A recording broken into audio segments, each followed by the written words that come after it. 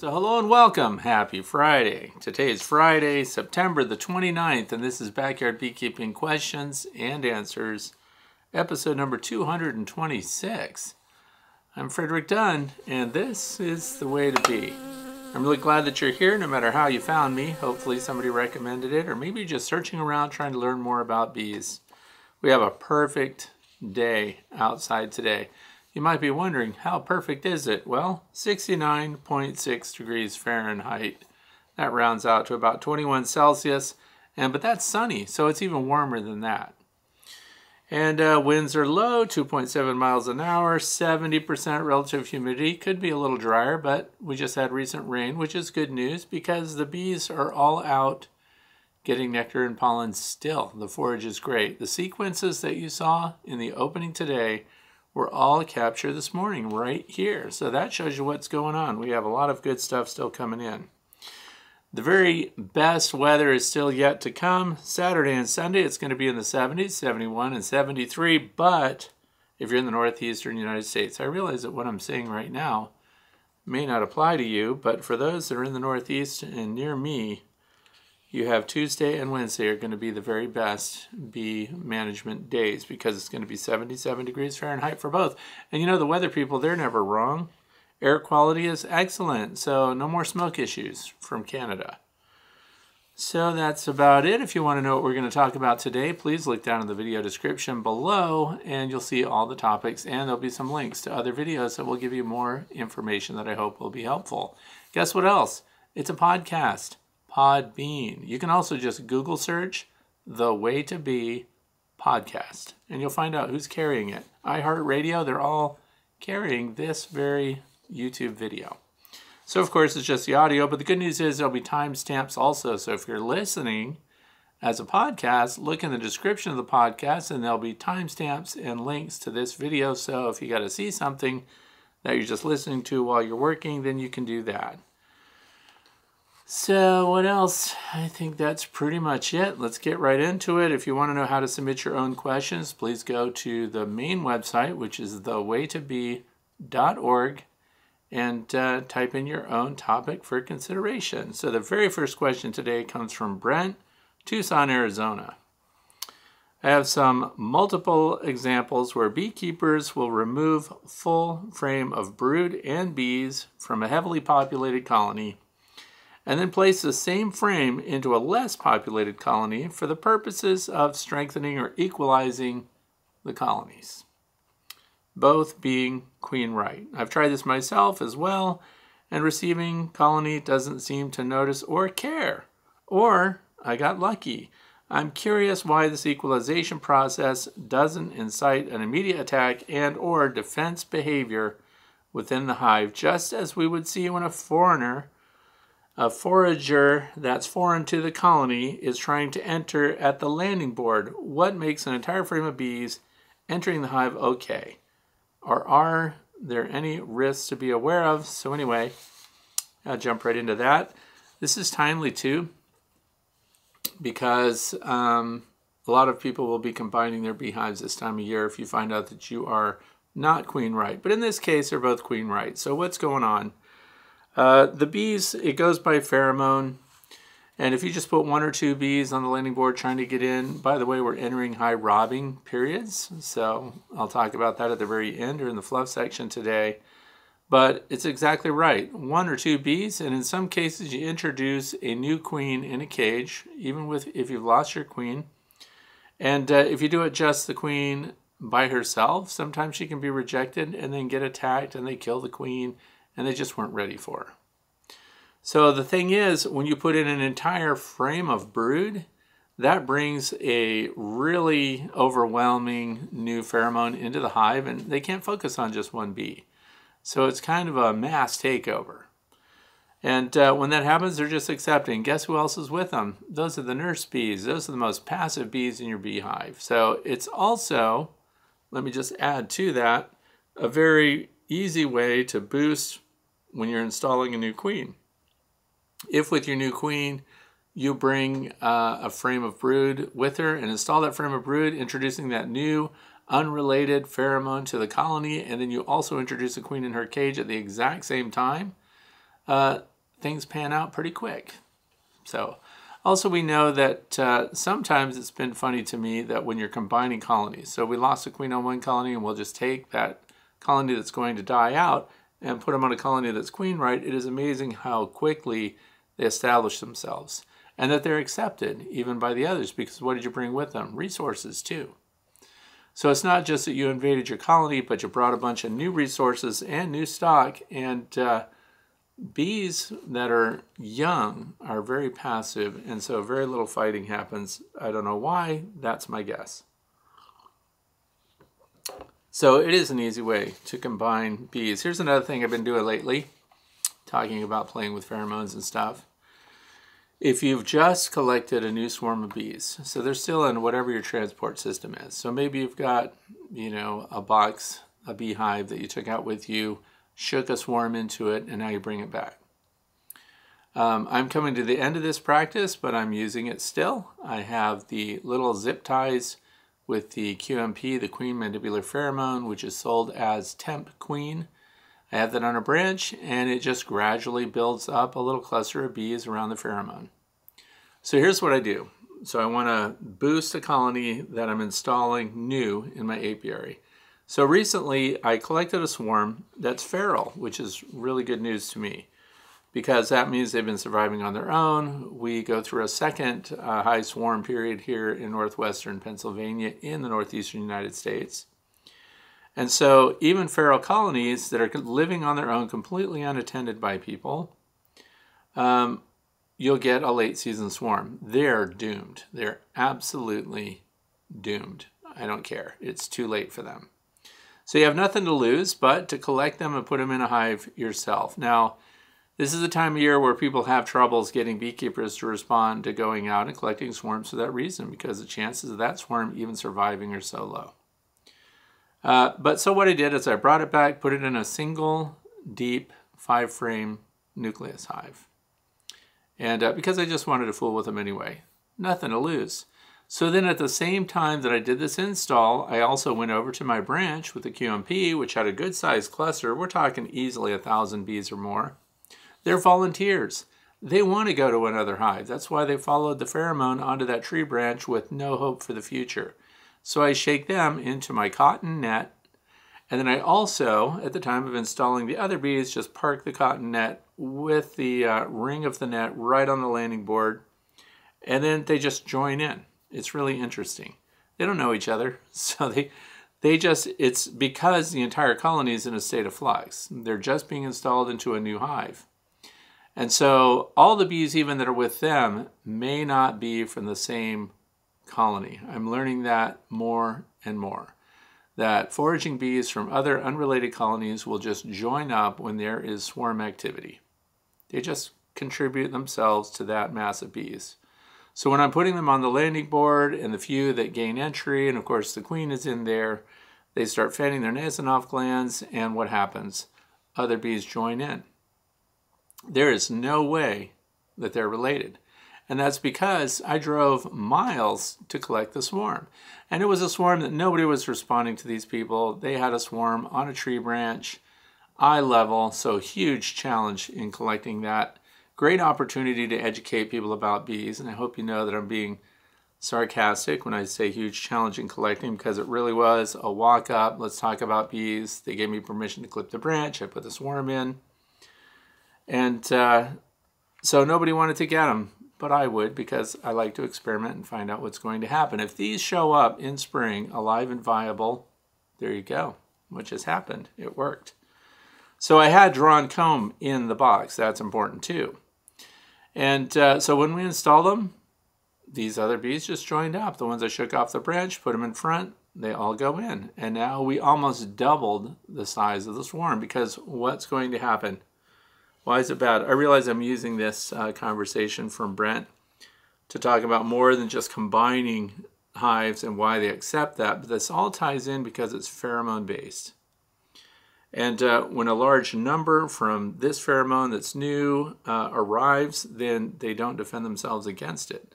Likewise, the swarm that I collected miles away, brought home, put them in a box, they welcomed a whole bunch of unrelated bees. There was no fighting on the landing board. They just all decided to go in, and if we didn't know that I collected them from 2 entirely different locations, if we didn't know that in advance, we would make an assumption that, oh, they're all from the same queen. They're just following her pheromone, and they're going in. But they don't. They're in a state of survival, and they just join up and fortify each other's numbers. And also, I think this happens a lot with swarms everywhere. Random bees join swarms, and in that state of swarming or combining colonies and things like that, you'll have bees joining them that are not related, and they accept them. It's interesting.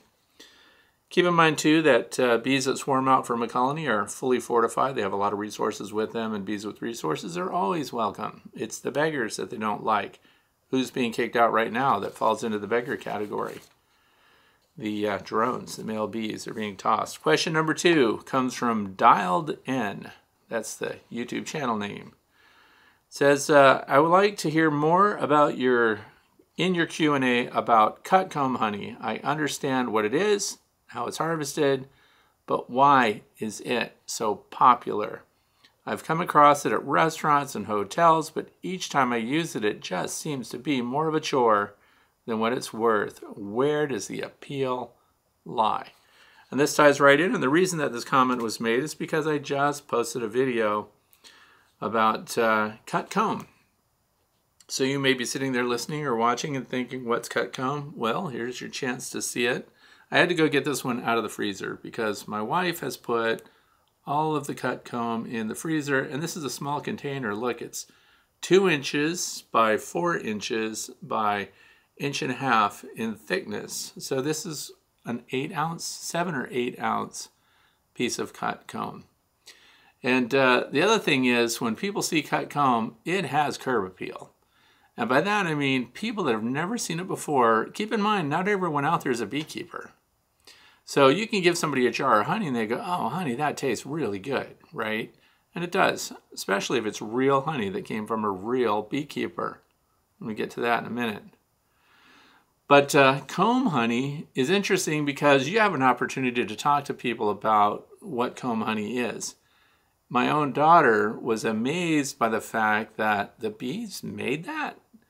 In other words, how do bees make beeswax? And so my grandson was walking around grilling me heavy on exactly how bees make wax and what the metabolism is that causes them to do that. I had to explain about the wax glands on the bee's abdomen, that there are 8 of them, 4 down each side, and then we had to go to the observation hives and we had to show how that all works and that the bees have to consume resources to do that. But here's the cool thing.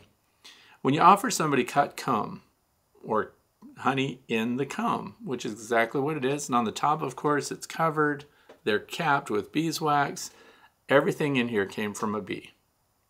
That's cool. Because they build the structure, they build the comb themselves. They fill the cells with the honey that they make. They cap the cells and preserve the honey, again, with beeswax that comes from the wax glands of the worker honeybee. And so it is a tiny miracle. And so what a fantastic thing to even look at. But the question from Dialed N is, why is it popular? Well, first of all, aside from the curb appeal, the fact that it looks interesting and that it's a conversation piece that you can eat. Kids love to bite it. I don't know how you grew up, but when I was in 5th grade and I had a cough, I remember the first time my mom gave me cut comb to calm a cough, and so I could chew that comb honey, and I just used to chew the wax for a while and spit it out.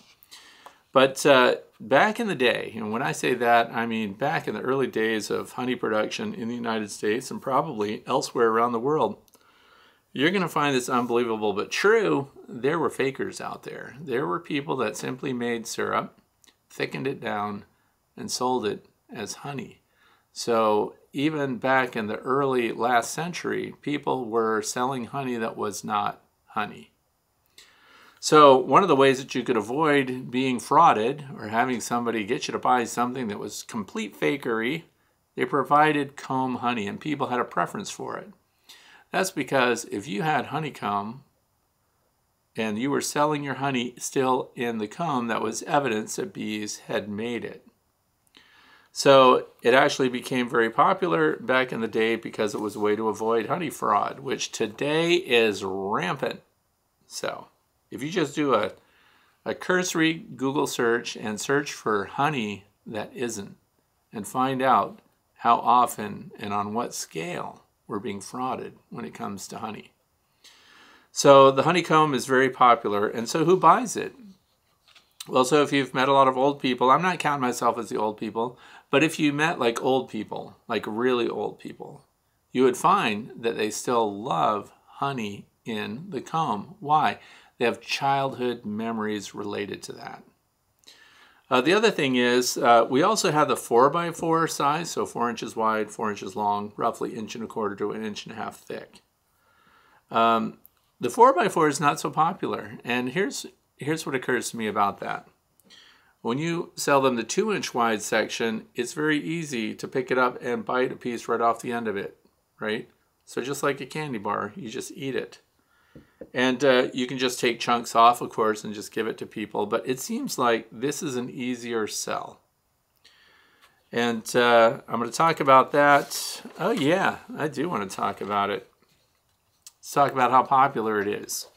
Because it did strike me. I looked it up when we started harvesting it. And by the way, I'm going to talk a little bit about comb honey now. Because I've done Ross rounds in the past. And to do Ross rounds, and I still like them, I have 2 Ross Round Supers yet to pull.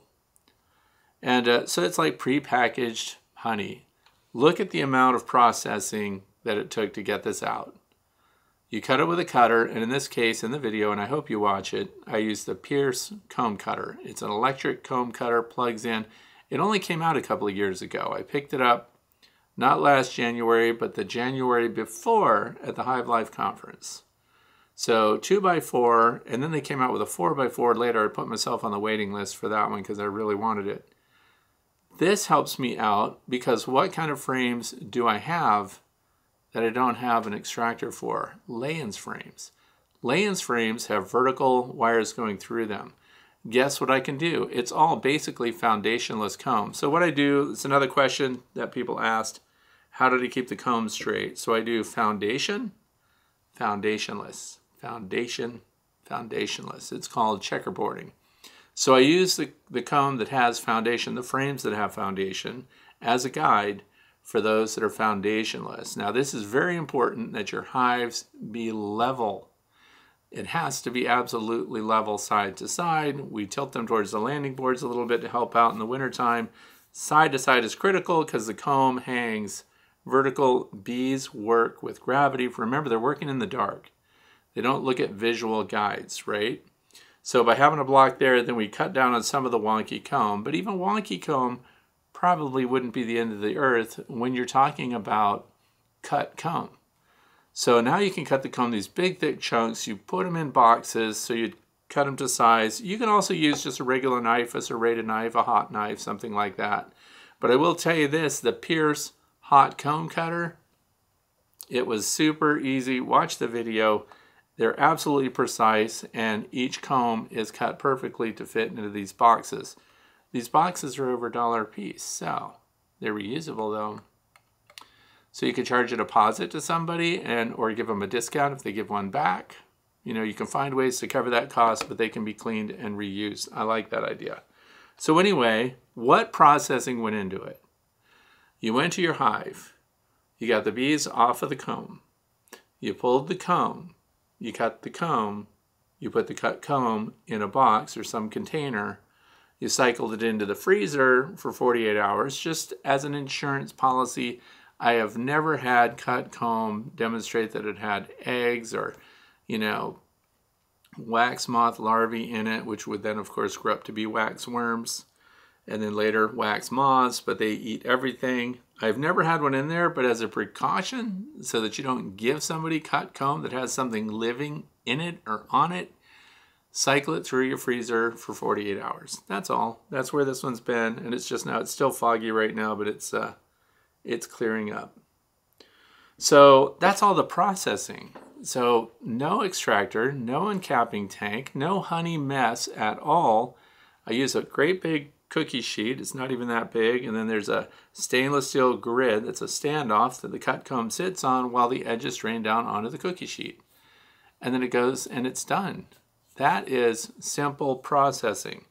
So the appeal is wide, and we have a waiting list for it, us here personally. But I did want to talk about this because I did some Google searching. Of course, who doesn't?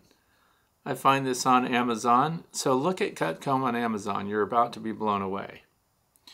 First of all, I don't know if I should name the companies, because when I looked into the company, I found out it's not an American product at all, but it looks like it.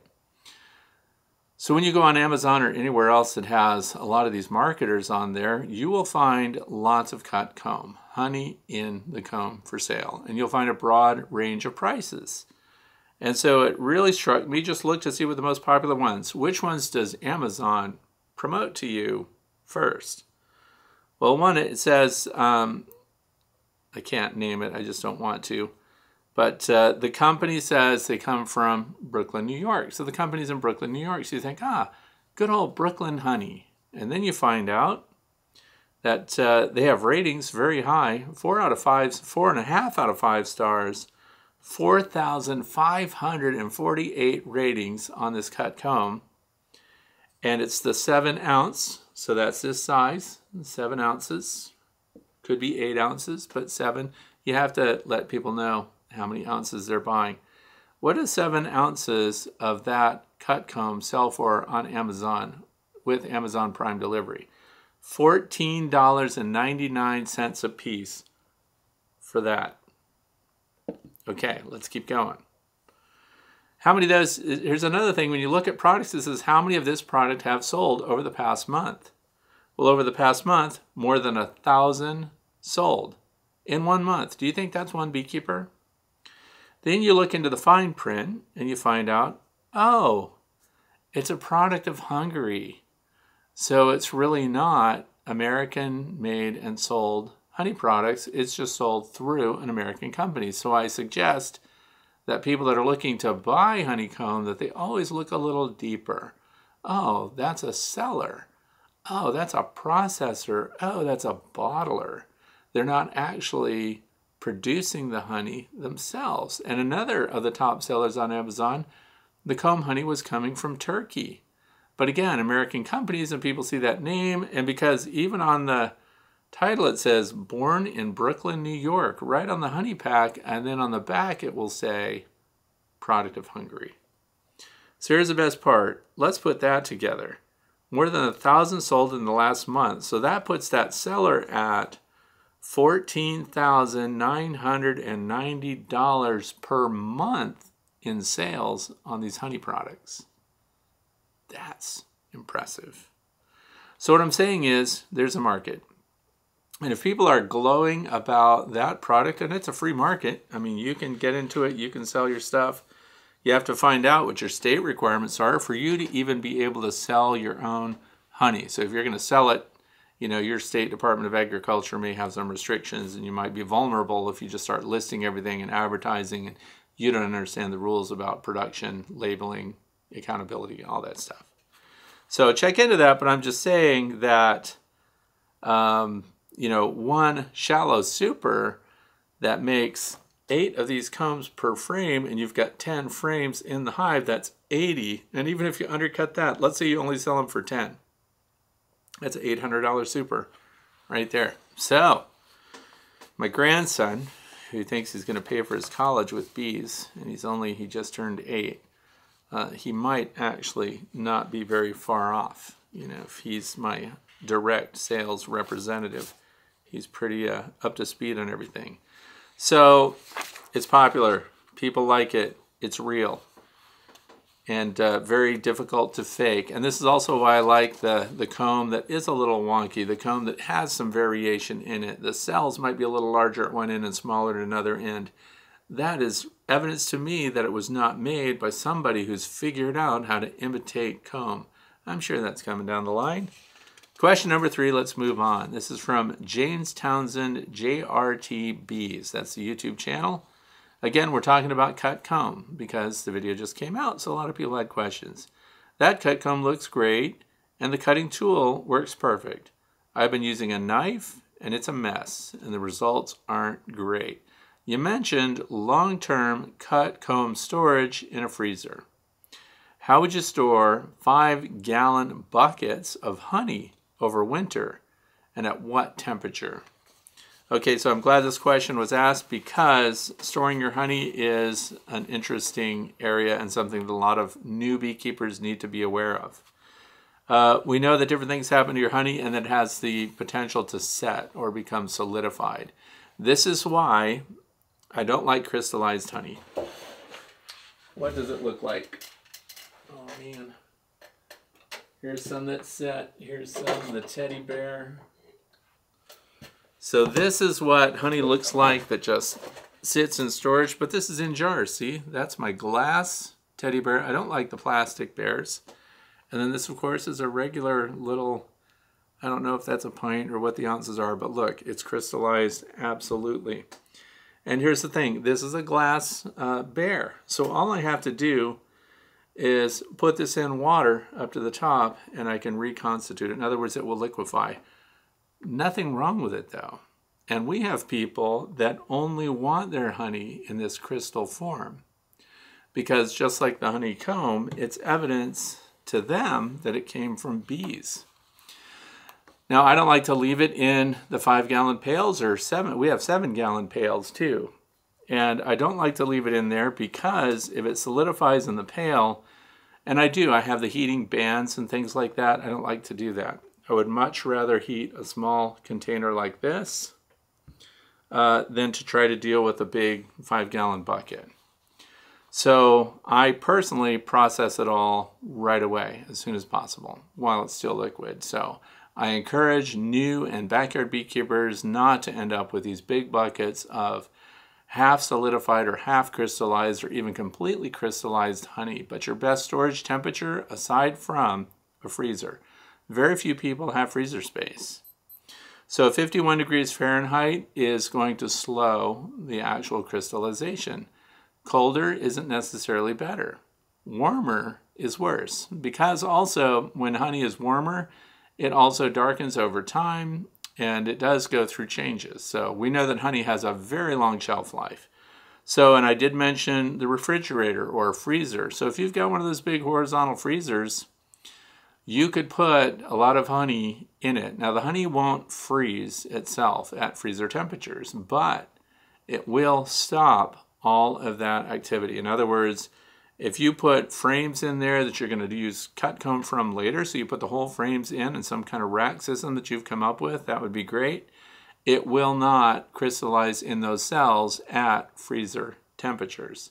So you do stop that activity because here's the risk that you have, and this is what happens to people sometimes.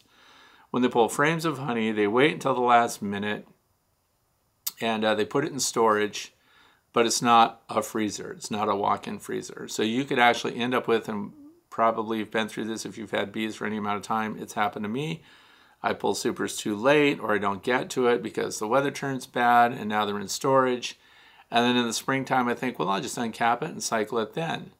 So there are two ways to manage that I want to talk about. So it's in the frames, you go to uncap it and there's no liquid honey in there anymore. It's all solidified, so it's all crystallized, which is very common with late season honey that comes from asters and goldenrod. They are known to granulate quickly. So that happens, but what I did last year for the first time is I took the whole super full of crystallized honey in the frames, in the comb still, and I put it in my heater tent, which is just a Vivosun, I don't know what you call it. They're grow tents, and they come in different sizes. Even their biggest one is under $200. It's completely enclosed, and that's where I put my dehumidifier. I have a rack in there, and I can set the super on the rack, and we let it heat up. It goes up to 98 or 99 degrees Fahrenheit.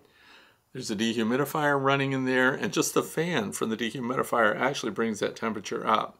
And then I leave it there for 2 or 3 days at that temperature. So that did not degrade the honey at those temperatures. You still have raw honey, but here's what happens. Now go to uncap it, and you'll find out that the honey that had crystallized in the cells is now liquid again. And while it's still warm, while it's still in the 90s, take it out, uncap it, put it in your extractor or crush and strain, whatever your method is, and go ahead and then cycle it out. So the same thing could happen with a bucket, something like that. It's a game of patience, because I don't like the belly bands, and I've stopped using them. Belly bands, bucket bands, heating bands. Anything that has a concentrated or focused heating source up against the honey, I have concerns that that would raise the temperature right adjacent to that band too high, too fast, too focused. So I would much rather put the entire bucket, if this happened, inside a space where the entire space goes up to the 90s. Like a lot of commercial beekeepers have hot rooms, they're all in the 90s. And then you have a long time to let that re-liquefy at those temperatures. And then once it's at that state, you can run it through filtering, or you can process the honey. So again, and I would not heat anything long term. The longer that you have it at that temperature, the more potential for it to degrade some of the floral aspects of the honey that you have. It doesn't ruin the honey, but you'll find out that it doesn't smell as good and it doesn't taste as good as it otherwise would have if you kept it cool or kept it from going over 100 degrees Fahrenheit. Keep in mind, inside a hive, 94 to 97 degrees Fahrenheit is brood temperature. So you're already talking about an area of temperature where your honey would be in that state already inside the beehive. So it is very interesting. It's subtle, but my encouragement to all of you is as soon as you pull your honey, extract your honey, process it, whatever you're going to do, try to put it in its final containers, in the small containers, as soon as you possibly can, so that you're not dealing with these large quantities of honey solidifying potentially in jars. And then put your jars in a dark room. Basements are great. They tend to be in the low 60s to 50s, and it's a little better. And you definitely don't want to store them anywhere where they're in direct sunlight or even where they get a lot of light. I don't know what artificial light impact has on it, but if we're failing safe and we keep them in dark rooms, we eliminated another factor that might be helping to darken or degrade your honey. So, food for thought. Question number 4 comes from Chris from Beaverton, Oregon. NOAA Climate Prediction Center is forecasting a strong El Nino year going through next year. So, we can expect warmer and drier conditions for those of us in the Pacific Northwest. How can we prepare our hives to best overwinter these differences in temperature and precipitation? If the winter temperatures are unusually warm, will the colony be more active, thus consuming more of their stores? Thanks. So for Chris, I'm not going to address specifically what's going to happen in the Northwest. In the Northwest, or El Ninos and these dramatic weather changes and things like that. Because here's what I want kind of everyone to think about. And it's that if you learn a system for keeping your bees where you live, and this information gets cycled back over and over by a number of different beekeepers and those who are teaching about bees. Locally acclimated bee stock is going to work really well for you. So the part of this is that's significant is when you have bees that are from other parts of the country that you bring in, and it takes them a long time to show their adaptedness to that environment. And what I mean is some of the southern bees, for example, some of the Italian stock and things like that are brought up north, and they're not northern bees, they're not acclimated, and this is why they tend to have huge broods going into winter, and they have a lot of resource consumption going through winter. So bees that don't adapt well to dearth periods that suddenly show up where you live, the cold climate, in other words, they have too large of a brood area, which means what? Just as I mentioned before, they're going to keep that brood at 94 to 97 degrees. Or if you get chilled brood, you're going to see a bunch of it being dragged out onto the landing board of your hive. So they don't have enough bees to cover that and protect it, to literally cover it and keep it warm. So in comparison, we would go to something like Carniolan stock, which are darker bees, and those bees tend to draw back their brood production going into winter or in response to triggers in the environment that show that resources are going to be few. When they do that, we end up with smaller colonies of bees, probably left to themselves. Just like the feral colony that the people that I got the feral colony from, that the swarm was in a bush, they have lots of bee trees in their area, but these are pretty small trees, and therefore the colonies that are inside are likewise smaller. So these aren't huge colonies of bees that you might find in more southern areas where they don't get a real freeze through the winter time. So these are pretty significant differences. But the bee's ability to respond to environmental cues, dearths, and times of plenty will let you know kind of which stock. You can let it distill itself, and I realize backyard beekeepers don't have a lot of stock to do that with. But every year I draw upon my own bees. I cycle back my own bees. I'm sending out my drones. And the winter hardy stock. In other words, we have a challenging environment here. We can get a 40-degree shift in a single 24-hour period. That is dynamic, and so bees need to handle that, but we need to handle our bees. So we have to put them in hives that can benefit the bees when they're trying to survive whatever your climate throws at them. So for me, through the years, that has resulted in finally having insulated inner covers, insulated outer covers, and well-fit hive equipment. That's it. Southern-facing landing boards has been an improvement. Consistently, year after year after year, those that face south, foraged earlier, did better on cold days, things like that, combined with the fact that I'm cycling through my own stock. And this is where we get into polarizing discussions for beekeepers, and that's because you'll get a lot of people that will absolutely guarantee you that they do not have swarms, that they've mastered it, they've figured it out, their bees no longer swarm because they're ahead of the game. For me, at my end of it, swarms are something I don't mind at all. Keep in mind, and this is how I think of it, and it might be a little naive to think this way, but with every swarm that I get, I have a new queen that mated with drones from my region. In other words, as I cycle these back, and particularly in spring, I love spring swarms, and I like them to do it, because the only drones that are out there flying around are also those that have been through winter, because it's too early for those who have purchased packaged bees, nukes from the south or other places and brought them in, brought them up, brought the stock from somewhere else. The ones that are requeening early through swarming are also seeding the environment with other feral stock, hopefully, and they're getting back the DNA and, of course, the traits from bees that also survived winter. So I like spring swarming, I like spring division, splits, and making new colonies. And when I do my splits, of course, these are what are called walk-away splits. I don't install queens in there. I let them make their own new queens. And usually when I'm doing splits, it's a result of doing an inspection. I look inside the hive. I see that they're creating queen cells. When they're doing that, some people will tell you to go through and cut away all the queen cells and keep your queen, stop the swarm. For me, it means, oh, I've got a bunch of queen cells, and I found the queen. What a great opportunity to remove the queen with some frames, create a resource nucleus hive, which, by the way, they all made it this year.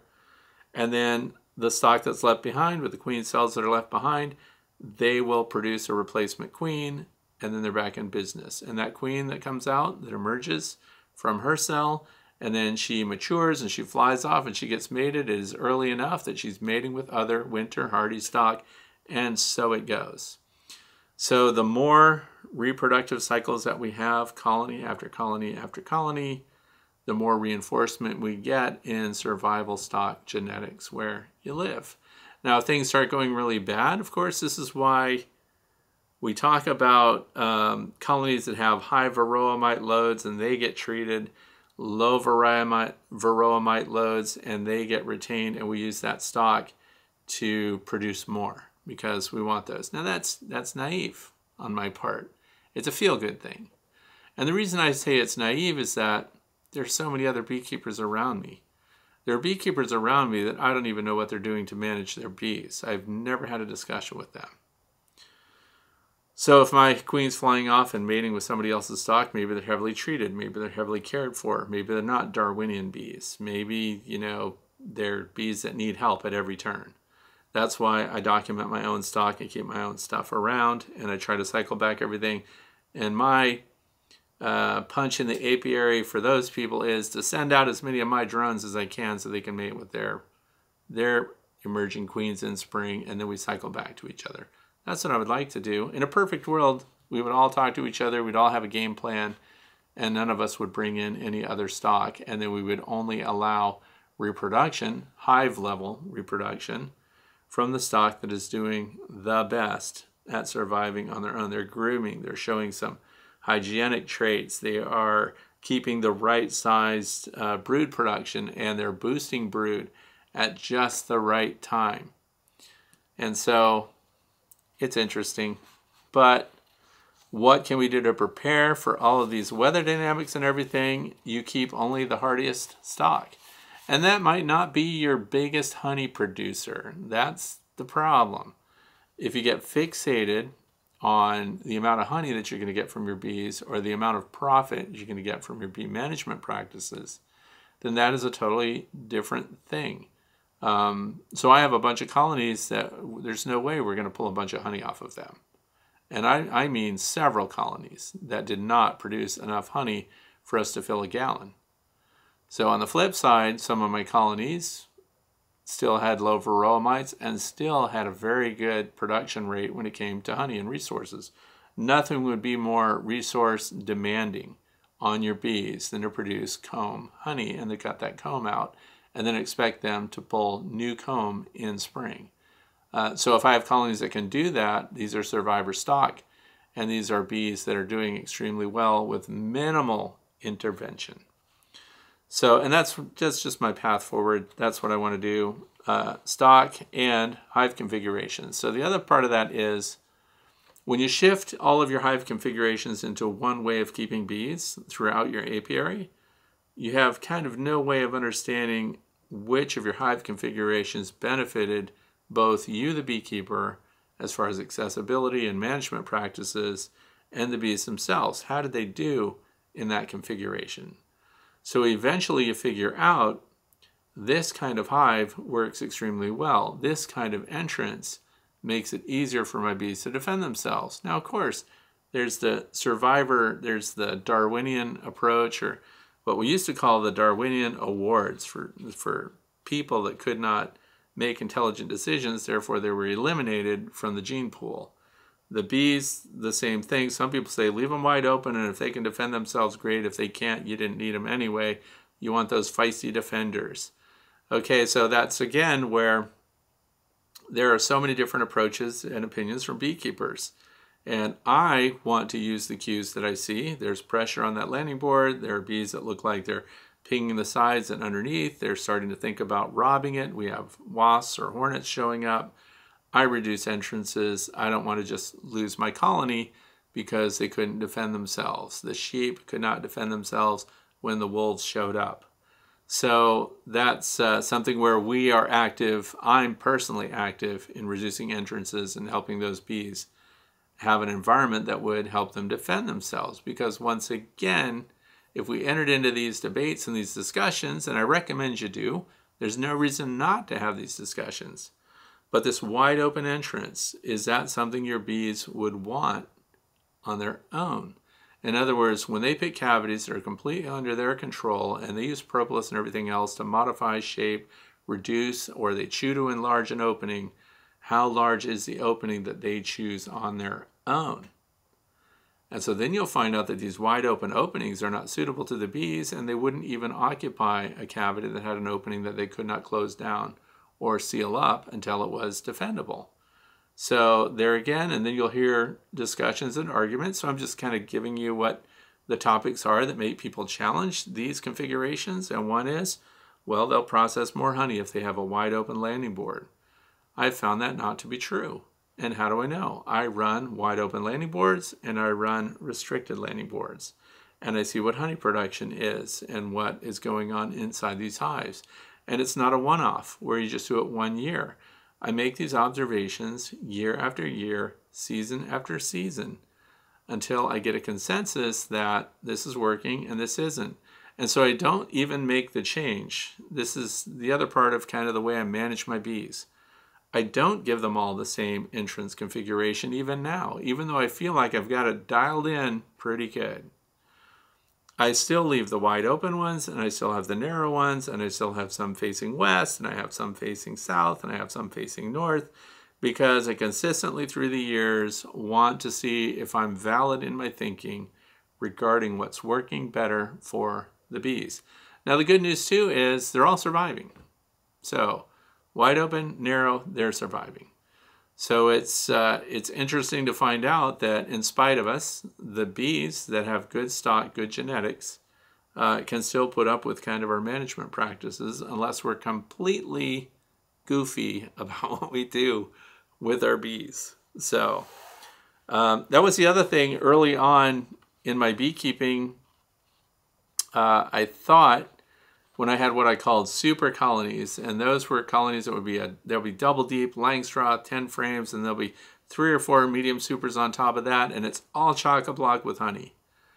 And I thought, yeah, I'm just going to leave that hive together like that, my super colony, and then the other colonies, who cares about them? I'm going to have the super colony, I'm going to focus on it, I'm going to leave all those resources, and then come springtime, that's what I'm going to do my splits from. Well, come springtime, spring after spring, because I'm a little slow, they were dead. Huge amounts of moisture in there. They did not make it. And it took me a long time to learn that all that surplus honey, which was well out of reach of the bees, by the time they cluster up, they go into that state of torpor, they cluster inside the hive. What's above them? Several frames, several boxes of honey up above.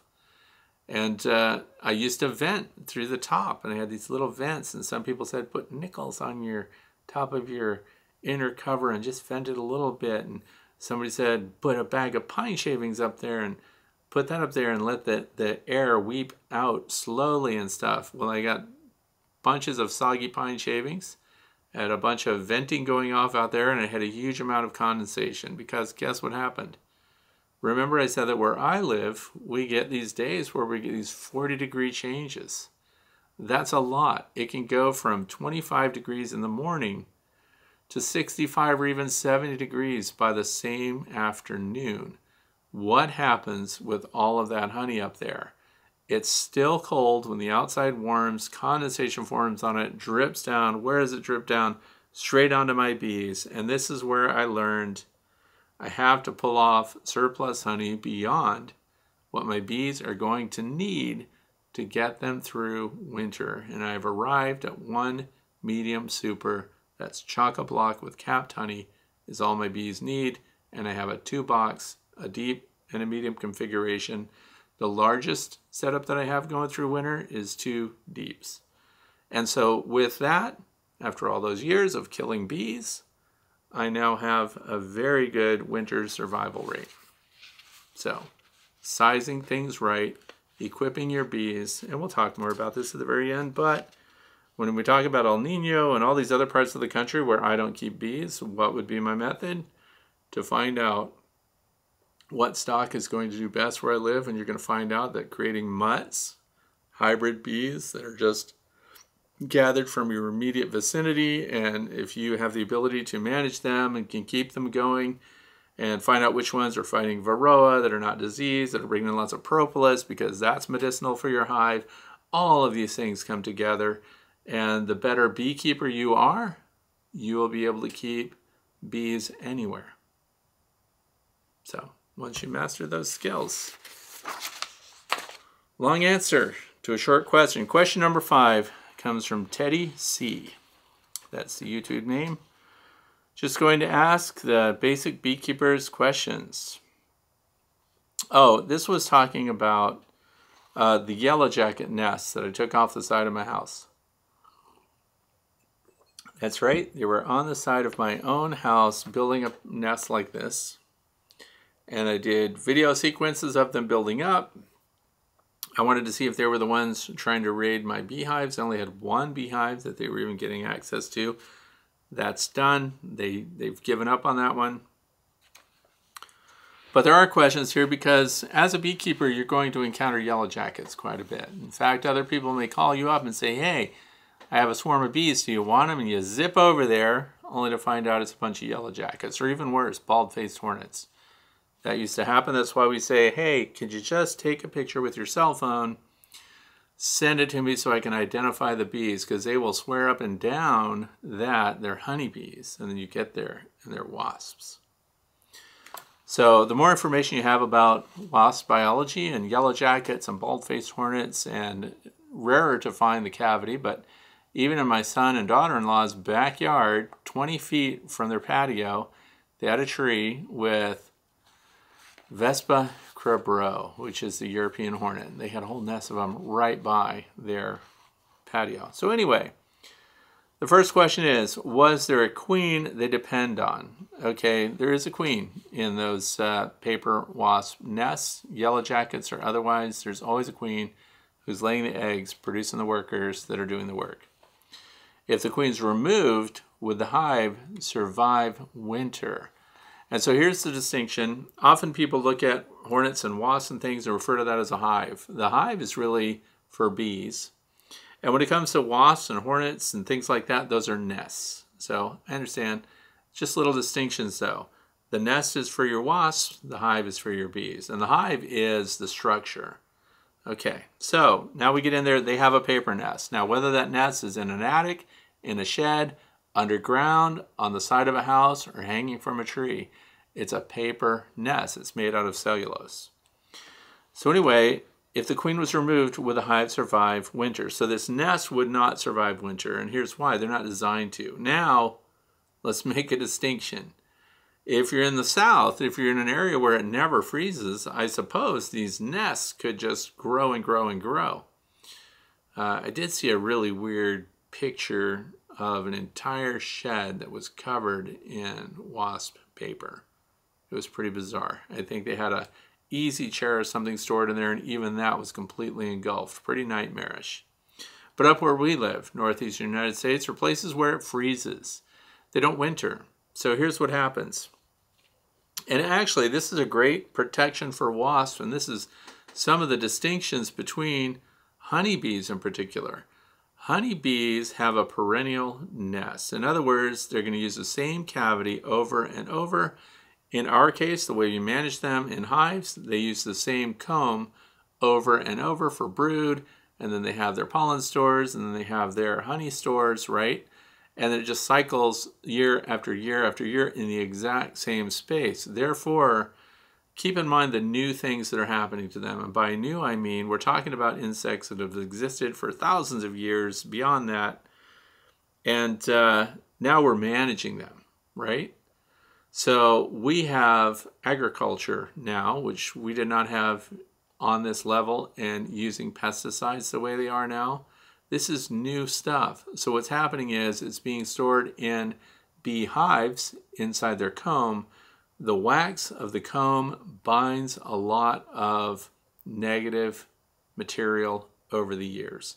That's why we cycle out old comb, particularly brood comb, every 5 years. It's really dark, it's black, it's fibrous, it's not good for anything. Cut it out, get rid of it. Okay, because it's concentrating toxins to the point where it could impact your hive. So I bring that up because wasps are better off than the honeybees when it comes to that. And it's because they don't reuse those paper nests. Just by, think of it, they made a nest out of paper. It's like paper mache.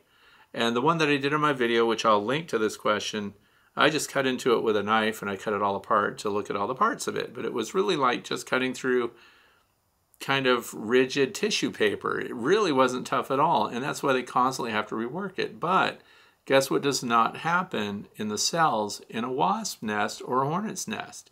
These toxins from the environment do not build up in those nests, and that's because every year they start fresh, brand new one. That's why also, if you're dealing with a paper wasp nest, when we go to my Way to Bee Academy building and we look up in the gable on the porch, there's a great big paper wasp nest there. It's more than a year old. It's empty. They don't reuse it. In fact, in the spring, scout wasps will not go through and move into an existing nest. They build it fresh. So look at the protection that's built into that. They're not cycling into potentially residue-filled nest cavities. And I'll take this a step further too, just because I want to talk about it, because it's interesting to me. Let's talk about these feral bees and feral cavities. And when the honeybees build their nests in there, we think, well, if they're not managed, then what happens to them? Well, there are many times when they swarm out and there's the queen cells that they leave behind don't make it. So then we have a colony that just dwindles and dies. What's left in there? So now we have an unprotected perennial honeybee. The hive is the tree, so that's the cavity that they're in, and then all that old comb is in there. This is very interesting. We have a recycling system. So what's going to happen? Well, if you've got small hive beetles, they're going to be in there pretty darn quick, and they're going to go after all the stored pollen. They're going to go after any honey. They're going to slime everything out. They're going to be super disgusting. And then their larvae are going to wiggle right out. All those little worms are going to go right out of it, and they're going to go into the ground. They're going to go down the tree. They travel great distances, but guess what else comes in? Because this is cool. The wax moth flies in there and lays her eggs all over this old toxic comb. Now, what's interesting about this is, what if you had American foul brood in there? Which, if this were in a beehive and you were inspected, you found out you had American foul brood, you'd have to burn everything, right? You have to destroy it, get rid of it. And then it has to be buried, and that's under the supervision of some state inspector. But what about those feral colonies where they have the really old comb in there and they get foul brood? What happens to that comb? Does it just continue to spread it forever? Listen to this. These wax worms not only chew up all the fiber, all of the comb, leaving their little webs everywhere. It's pretty disgusting, right? They consume even American or European foul brood, infected brood comb, and what happens to it when it goes through the wax worm's metabolism? It is broken down and no longer contagious. That is nature's recyclery. So when these waxworms get in there, and then the waxworms, they have to get out of there and they have to finish their reproductive cycles, right? But what happens, these birds show up and they start eating them, and woodpeckers get them and everything else. It's a miracle that they survive, because now we've got a honeybee cavity that's been cleaned out. And then what shows up again? Well, it smells good because it has propolis lining everywhere, and it's been inhabited by bees before. So that following spring, what happens? Scout bees from other colonies in a perfect world find that cavity, and then they move in and they start building brand new comb, and the cycle continues. So without the care and without the maintenance of beekeepers, these are things that could be happening inside these feral colonies that keep them going year after year after year. And so very interesting about the wax moth and its larvae and what those wax worms are capable of consuming and what the product of that consumption is later and how harmless it is. Very interesting stuff. And so this gets right into, what do they feed on during winter? Well, I will tell you what happens with the paper wasps where I live, yellow jackets, bald-faced hornets. At the end of the cycle, which we're coming up on now, as nights get really cold, they start to realize they're not going to survive. They produce queens, and they also produce males, so the equivalent of drones in the beehive. But where in the honeybee hive, drones from the same genetics, from the same hive, do not mate with queens produced by that same colony. So these virgin queens fly out, they mate with unrelated drones from other colonies. Now let's shift over to the paper wasp, the yellow jackets, and you'll find out that they produce their own males and they produce their own queens. And then these males mate with the queens from their own colony, from the same genetic line. And then what happens is these queens fly out on their own. They're solitary through winter, and they dig under tree bark and things like that. They find humus, they find sheltered places, and they winter on their own. And then in spring, the percentage of those queens, so this is natural selection again, nature's brutal.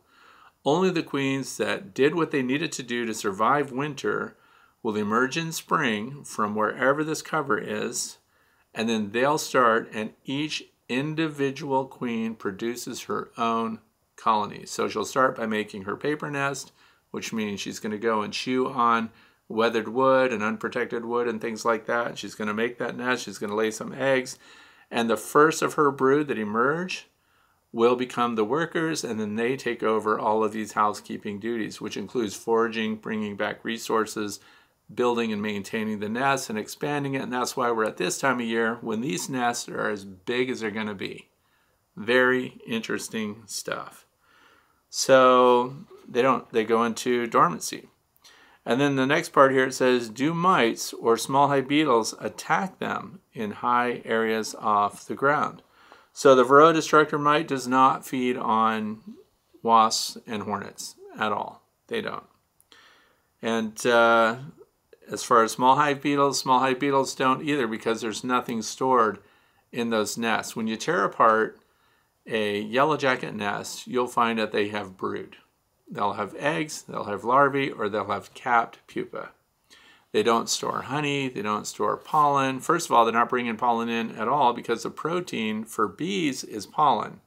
The protein for wasps and hornets is meat protein that's coming from animals that they are killing and feeding on. So it's animal protein that gets fed to their developing larvae. So you could kind of look at honeybees as vegan wasps. So they have totally different diets, and that's why there's nothing for the small hive beetle to eat in there. So, and that's it. So that'll answer those questions, and I hope, because as beekeepers, we get asked a lot of questions, and one of the borderline annoying things is that everything's called a bee. I was mowing my yard and a bunch of bees stung me 20 times, and they're talking about wasps. So the more we know about the annual cycles of these different insect species that are capable of stinging, the more we can help reinforce the distinction between what a honeybee is, what they do, where you find them, what their nests are like, what the cavities are like that they occupy. And then we can also talk about the wasps and the hornets and things like that.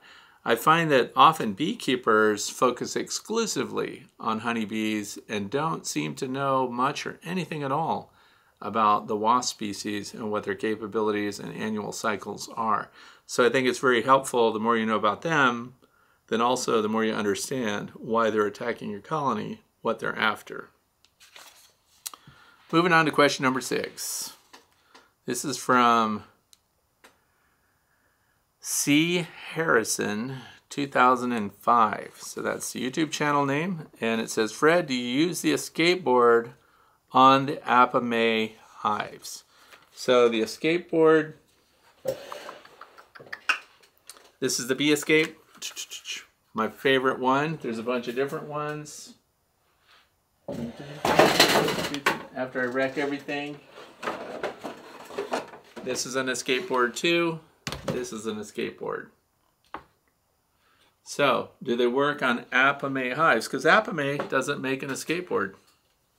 I'm kind of surprised, actually, because they really have done a great job of making all the other useful tools. But here's the thing. For the bee escape, this, by the way, goes up. This is the bottom, so this faces down. You're going to put your super on top of this that you want the bees to clear out of. They're going to go through the bottom, and they're going to go into the hive below. And then that lets you just pull the box off. This takes about 24 hours. I like to put these on the evening before, late afternoon the day before, and then the following morning before everybody is flying a lot. So I like to get out there just as it's warming and pull that box off and take it with the honey and everything else. These wooden escapes are pretty inexpensive, but here's what I want you to know about these.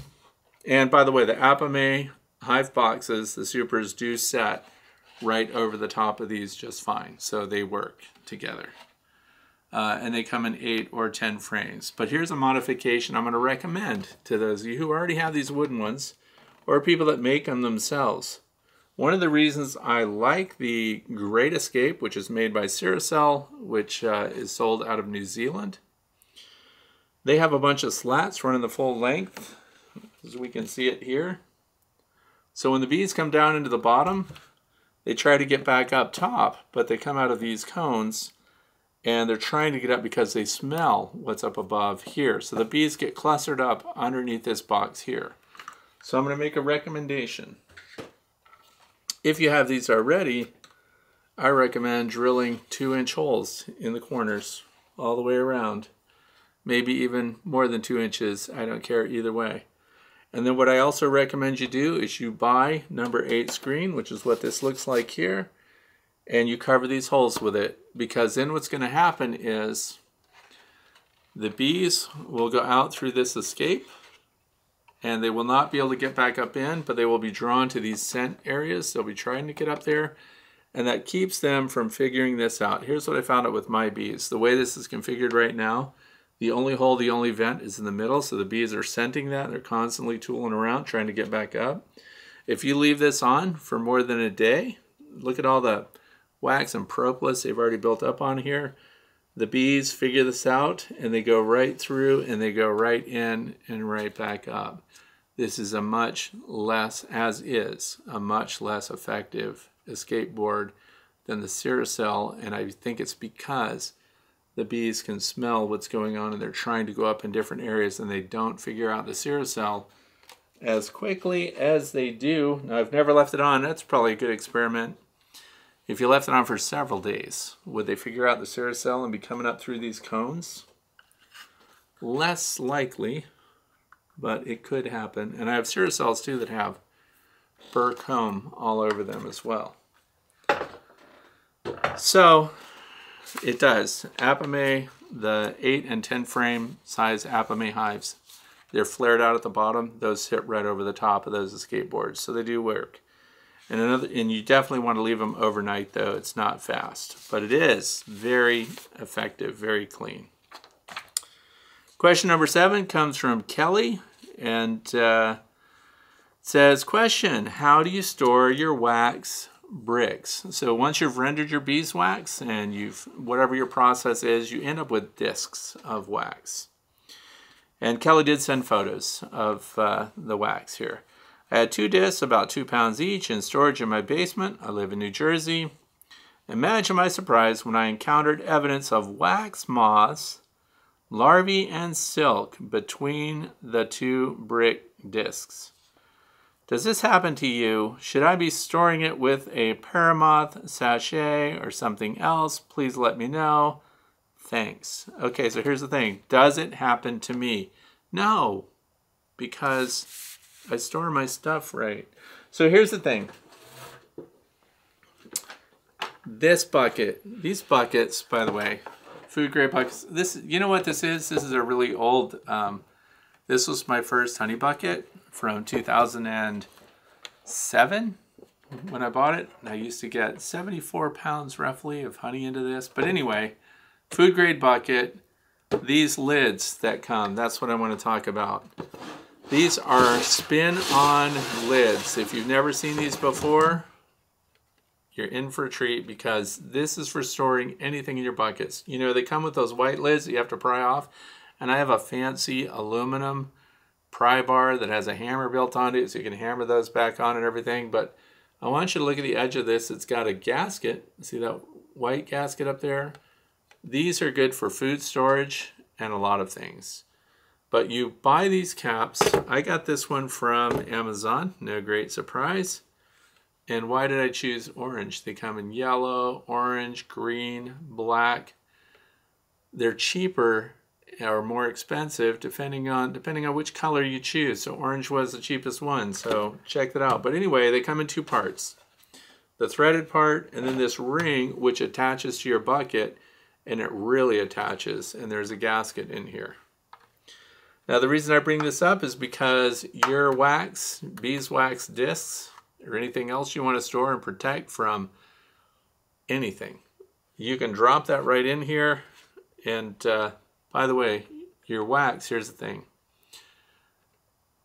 When did those wax worms get on your beeswax? It had to be after rendering, because the rendering temperatures alone would take them out, right? So once you render your beeswax, and for those of you who are paying attention to thinking about processing beeswax this year, be very careful about the parameters that you use when you melt your beeswax, because if you use too high a temperature, you're going to mess up your wax. It's not going to be good. It's not going to be great and aromatic. So look up your wax melting temperatures. Make sure that you're just over the melting point, and you can find out that your wax is much softer, more aromatic, and everything else. That said, moving on. You get your wax, you drop it in this bucket, and then you close it up. And one of the reasons that I like these lids too is because I like to sit on buckets. So if you're sitting in your bee yard or wherever, or you can even bring one of these out when you're doing your work and you're collecting beeswax and scraping it off and your propolis and stuff like that, chuck it in these buckets, put these lids on. Nothing gets in there, nothing gets to them, and you can stack them up. And that's the other thing. Not only is it sturdy enough for you to sit on, but I think they're going to last pretty much forever. But you can stack them and have bucket on top of bucket. But anyway, that's going to protect your beeswax. So what I recommend is, whenever you've rendered your beeswax, right after it's cool enough to handle, that's when I would put it in some kind of storage. Now you could cycle it through the freezer. I don't think it's necessary for rendered beeswax because it's too hot, as I mentioned, going through processing. So they had to find it and attack it later on. So buckets, that's my number one thing for that. That was my last question for the day. We're into the fluff section. So this time of year, we are talking about September the 29th. This is where your beekeeping logbooks come into play. This is very important. At what time last year did you have the worst robbing? At what time last year did you have problems that were time of the year related? So that's why I'm ahead of the game this year, probably more ahead of the game than I ever have been. I don't want to brag, but I'm on top of stuff now, and not just because the supervisor's coming out again. He's showing up this afternoon because he says we have to inspect his bees. And so I have to accommodate him. So the supervisor, for those of you who don't know, is my grandson. He's 8 years old, and he is on top of things more than I would ever expect. So remember that you're still packing down. Remember the story about me leaving my super hive together, depending on where you live. Now, if you don't have condensation, if you don't have freezing temps and things like that, you can get away with more than I can. If you live in the tropics somewhere, good for you. I don't. So I like where I live, though, because it really gives me an opportunity to take them through all the weather dynamics, from summer heat to winter freezes. So we can really see what's going on. So remove all your surplus equipment. If you've got hives or supers that they never quite finished out, the frames and things like that, pull them anyway. Don't wait. You're running out of time. So pull them now. All entrances, if they're not reduced already, get reduced now, because as you saw in the opening sequences, we do have a lot of flowers still. We have a lot that are, what I look for when I'm walking around outside, I don't want to just see what flowers they're on. Goldenrod is still here, even though it looks like it's gone away, but there's some other species of goldenrods out there, of goldenrod. And we've got asters still going strong. The hyssop makes my day, because that stuff just keeps on giving. Hyssop is fantastic. So what I'm looking at, though, is how many of them are in bloom, and I look at the buds that are not yet blooming. And that's very critical, because if everything is in bloom and I don't see any buds waiting to bloom, we're at the end of it. And here's what I recommend. So if we're in the classroom right now and you're my mentees and I'm trying to get you through your first winter, I want you to do all your packing down. I want you to do all of your hive configuration changes and modifications if you're going to do them. I want you to do that now, because we want to leave the bees with the time to finish sealing the cracks that you're going to make. When you break boxes apart, when you pull inner covers off and things like that, you break the propolis seal. When you do that, your bees need warmth and time to fix it. So this is where historically, if you waited until the last minute, the weather got out of hand, and you went out there on a 60-degree day because 2 weeks down the road, I mean, it just looked like the next 2 weeks are going to be rain and sleet and all that stuff, it could happen. Give your bees time, pack them down now. And the next thing is verify that they're queen right. Now, I had some hives swarm. I need to get eyes on their queens. I need to know that they're going to survive winter. There is not a lot of time left. So if we're out of drones, we're out of queens. Because if we get queens now and there aren't drones for them to mate with, how far down the road are we? We're deep into October. Too late. It's not going to work. So it's time to admit that some of these colonies will not requeen, and that if they're queenless right now, those are also the first ones to get robbed, by the way. I had people write me over the past week that were asking for help with robbing that's going on. In other words, even though they reduce the entrance, they're doing all of these things, they're taking all of these steps, and the colonies are still being robbed, attacked by yellow jackets and things like that. When I find colonies like that historically, it has always been the case that the colony, when all the other colonies are holding their own just fine, and there's the one, it's proven to be queenless. And I don't know how they know it. I don't know if they're losing guard bees. I don't know what's going on, but they tend to get overrun fairly easily. And when I make that comparison right now, I even have nucleus hives that are scout killers. In other words, nothing is getting in those nukes, including that feral colony, that feral swarm that I collected, that are in their little box by themselves. They have a 1 inch by 3/8 of an inch entrance. 1 inch by 3/8 of an inch. It's very small. And let me tell you something, nothing gets in there that is not welcome. They are holding their own, and it is pretty darn exciting to see that. If they make it, I'm going to be very excited. But anyway, packing down, entrance reduction, do all of these things now so that your bees can adapt to what you've done. Pull off partial supers, give up on them, get them off of there. And if you've got, if they're half capped with honey and things like that, you can go ahead and process those. So the other thing that you can do with that is, if you're pulling partial supers, they're really lightweight, most of the cells are open and things like that, temporarily store them. And then as the weeks pass and all this forage goes away, that's when you set out your robbing station well away from your apiary. I can't stress that enough. So if you have property that's fairly large or small, the farthest point on your property from your apiary is where you should be putting your robbing station. I also like to make it a consistent place. So that's where, when all these forages are out and there's no forage to get, they start attacking other beehives. Your strongest colonies of bees will be the biggest offenders. They will absolutely put ridiculous pressure on your other colonies, and they will try to rob them out. Let's divert them. So set a robbing station out there, because it's the end of the year, and let them fly out there and clean up those frames for you. Let them recover some of that honey. It gives them something to do, and then they'll of course bring that back to their colonies, and we don't care which colonies get those.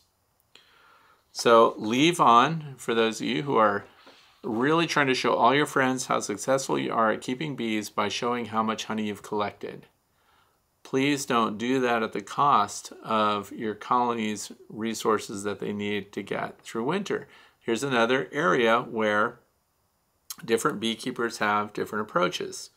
So some people will say, take all the honey off, all of it, and then extract those frames and put that super right back on, and then you feed them 2-to-1 sugar syrup to backfill and give them what they need for winter.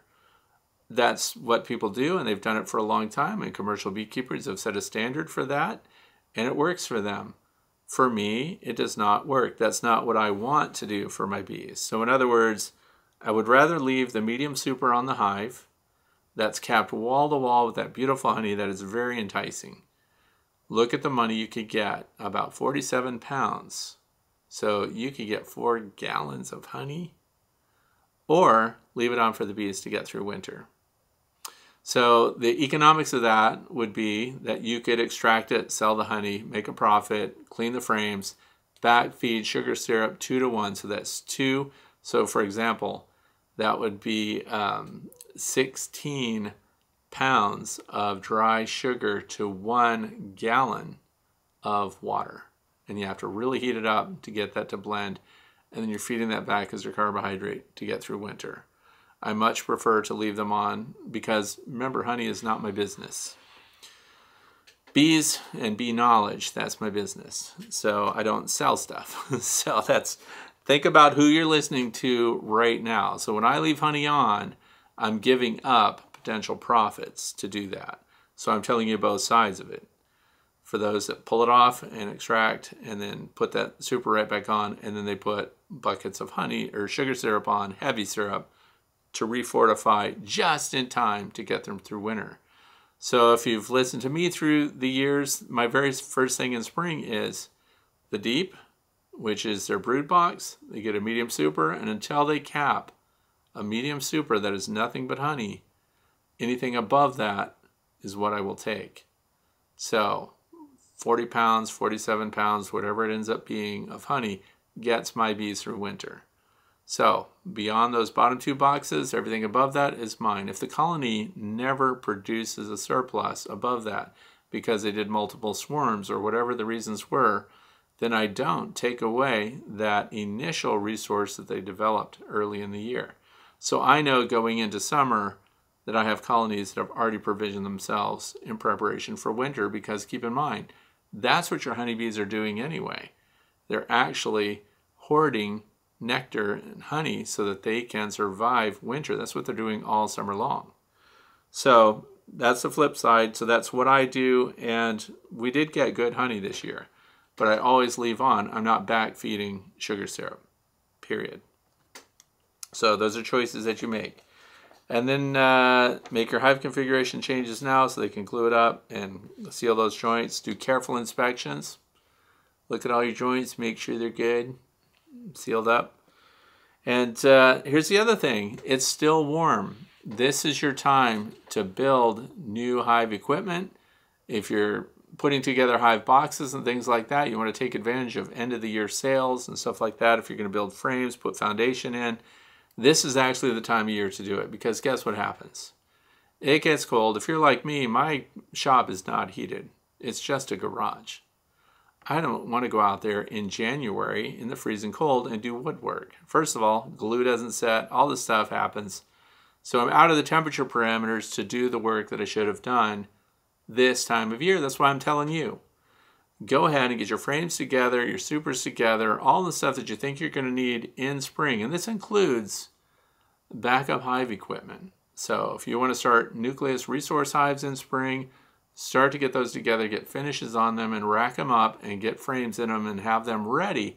So when spring hits, which manages to catch people off guard year after year after year, swarms admit they weren't ready. I need to have a swarm, don't have a hive. So this is why I'm telling you, because you're listening to me, you're getting this great benefit of advanced preparation. Put together your surplus equipment. You can never have too many frames with drawn comb. Your drawn comb and stuff needs to be protected. What's the number one protection system that I recommend for that? I recommend you put them in hive butlers. If you don't do that, then I recommend that you put industrial strength garbage bags around your stored frames. So if you've got your medium supers out there and all the racks have been cleaned up at your robbing station, now what do? You put these trash bags over them so nothing gets in there. And that works. Now some people leave them open, and I've done that in the past too. Put your box on the floor, put the next one 90 degrees to that one, put the next one 90 degrees to that one, and I had them in the garage like that, open air. Guess what I finally got pictures of? Really close-up pictures too. Small hive beetles. There was pollen in there that the robbing station did not take care of. So when you've got pollen in the cells for some of the frames that you put on your robbing station and they clean up all the honey, they don't clean out the pollen. That's up to us. So that was my failure. I left old pollen in those frames, and I just put the box in the open air in my garage, and then I'm looking at it, and I'm talking about just a week ago, and I'm looking at it and it didn't look right. And I pulled those frames up, and what did I see? Small hive beetles and small hive beetle larvae eating pollen. It wasn't enough for them to survive. In other words, the pupa, the larvae that came out of that should have been able to scoot along the floor and get out and go find their way into the soil, they never left the frames. There wasn't enough there for them. So there was no stored honey. It was just pollen. But what it provided me with was a great opportunity to photograph small hive beetles. So now I have that.